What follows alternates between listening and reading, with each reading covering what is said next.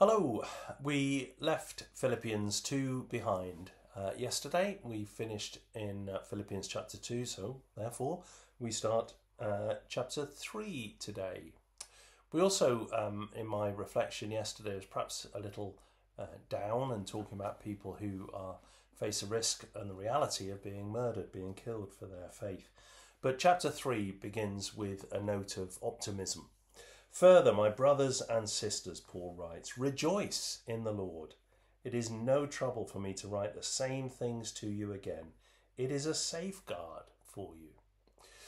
Paul was talking about illness. He's been talking about the pressures of imprisonment, of being chained for Christ, of the difficulties of the people around him who tried to support him.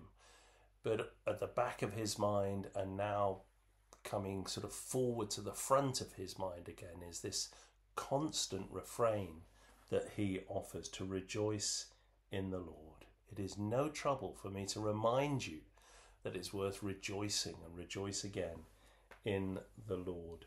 It's a safeguard for you.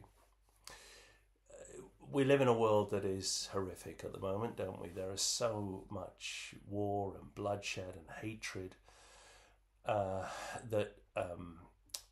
that kind of fills our news screens and our newspapers, and perhaps fills our increasingly depressed minds. But there is equally, whilst it's maybe not shouted aloud so quickly, there is equally much to rejoice about. The fact that we're alive, the fact that God has blessed us with another day, the fact that God has blessed us with the friends, the like of which we've been thinking about over the last couple of weeks, the fact that God offers us support and encouragement in what we're doing, the fact that we have a Saviour who died and was buried, but who rose again to bring eternal hope of salvation for each of us. We have so much to rejoice in. And there is much more than that, isn't there?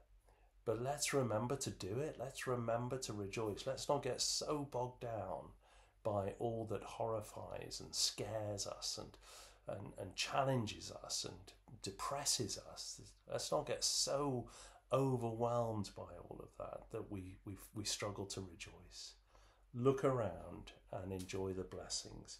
It's a good thing for us to do. It's a safe thing for us to do, to remind ourselves to kind of get the balance right in our lives. Yes, of course, there are all sorts of horrid situations that we should be praying for, but let's rejoice in the Lord always.